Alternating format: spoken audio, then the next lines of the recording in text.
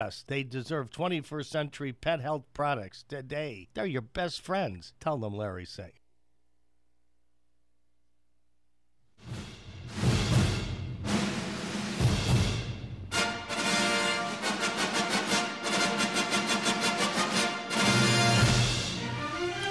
And now, with the Maetti Movie Report, here is our own Will Link. Yeah. Thank you.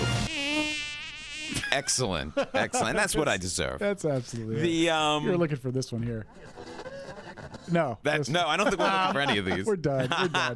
Go ahead, Will. So this week, I saw the zombie, as I said, the zombie romantic comedy, Warm Bodies. You guys zombie movie fans? I'm a huge zombie fan. Yeah, I did. I mean, it was George Romero's birthday yesterday, so it got me thinking about all the great ones. Oh, Night of the Living Dead, Dawn of the Dead. Those were great. And I appreciate any zombie film that tries to do something a little different than the genre, that isn't just, something a little more clever than just the typical zombies trying to eat brains.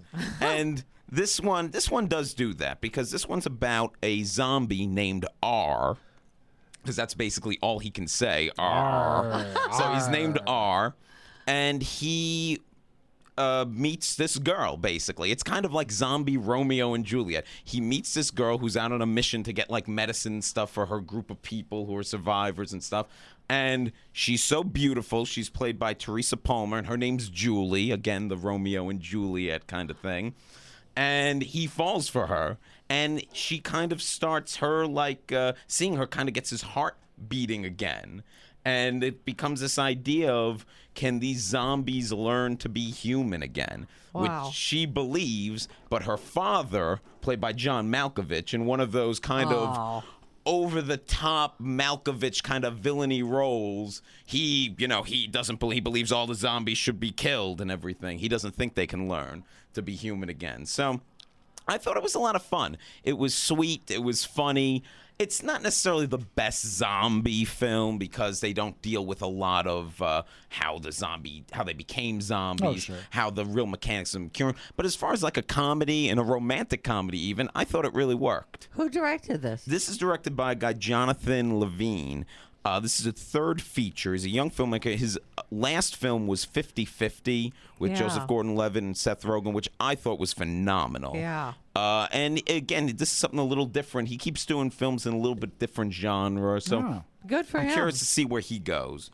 And the main zombie R is played by Nicholas Hoult. You might remember him as the young kid all those years back in About a Boy about 10 years ago. Yes. And now he was recently in an X-Men movie, so his career's on the upswing, and this was a big role for him. And it was a pretty challenging role, because the first half of this movie, which I think is the best stuff, it's the funniest stuff, it's a lot of voiceover, and it's a lot of him just kind of staggering around, and he's got to portray a lot, like he's got to portray falling in love with this girl, but not really moving all that much and stuff. So I give him a lot of credit. He did a hell of a job. Sounds like a fun movie. It's just a good time. So zombie do you think rom-com. Malkovich was on top of his game? Because usually he doesn't do movies like that. He's like he does a really heady kind of movie. Yeah, I mean, but God bless him.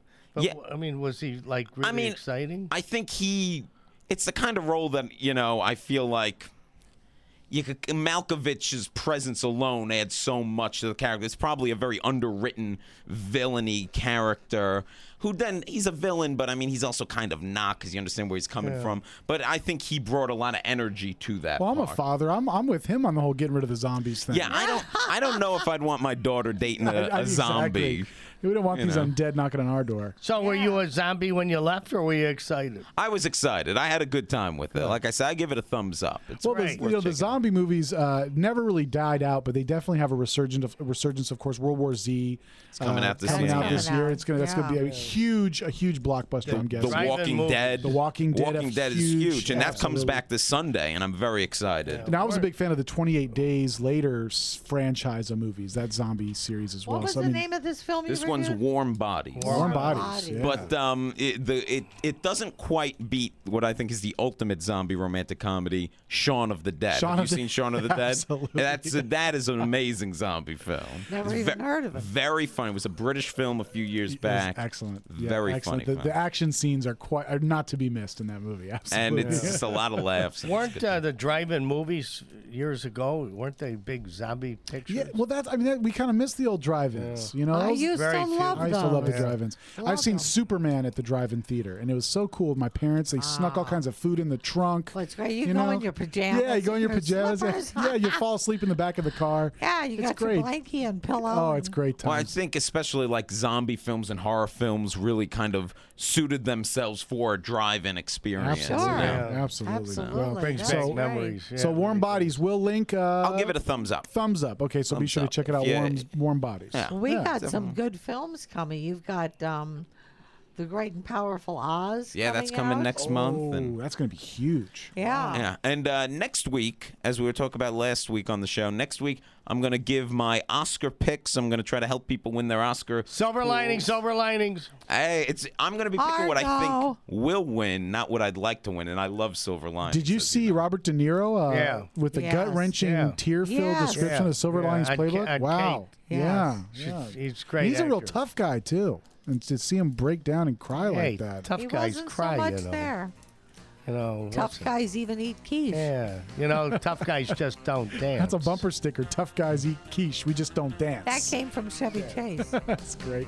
Guys, stick around. We got some more great stuff coming up. Taking your calls, 800-336-2225. And what would be the final segment here of the PM Show with Larry and Nancy Maetti. We'll be back right after this.